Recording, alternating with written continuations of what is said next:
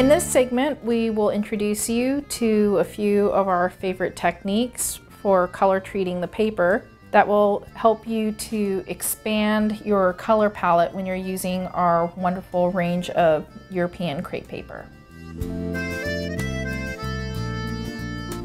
One method of coloring the crepe paper is using watercolor inks, and I suggest using this on our doublet crepe paper or on our florist crepe in small quantities, and it's a nice way to add dramatic streaks of color to the project that you're working on.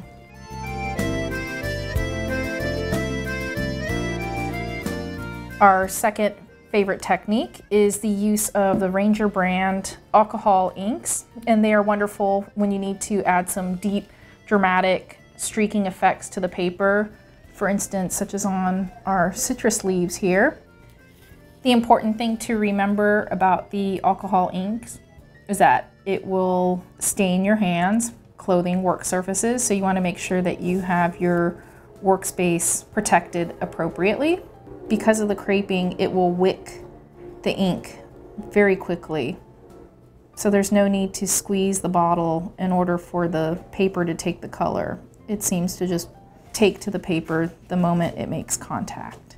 And then if you want to blend two colors, you can add some of the blending solution and it'll help carry the color a little bit. So this is a technique that's really useful if you're making tropical leaves. It has a nice striking effect.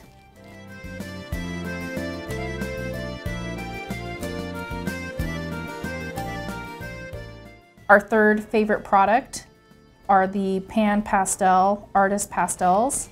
Wonderful, highly saturated pigments where a little goes a long way.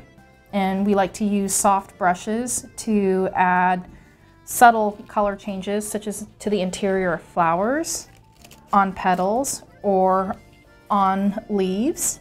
So the pan pastels are wonderful if you're taking a solid colored leaf and you want to add some autumnal shading, some fall colors, shades like copper or brown to make leaves look aged.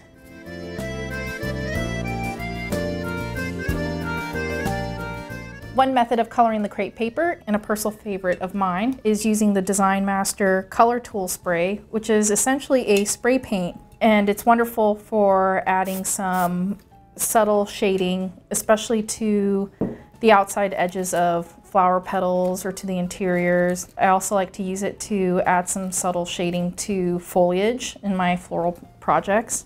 And sometimes I'll wait till a flower has been put together, and I'll just apply the color on the edges. And be sure to do this in a well-ventilated area.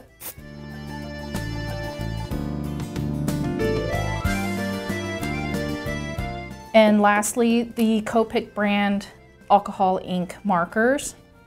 These are brilliant if you need to do some small scale coloring work and to add some realistic touches to the brown spotting on leaves, or to add very fine, subtle interior color to flowers such as violets or pansies. Very useful for lots of small scale work. Hopefully you will find these coloring techniques that we've shared with you to be helpful, and you will use them to expand your coloring repertoire when you work with our crepe paper.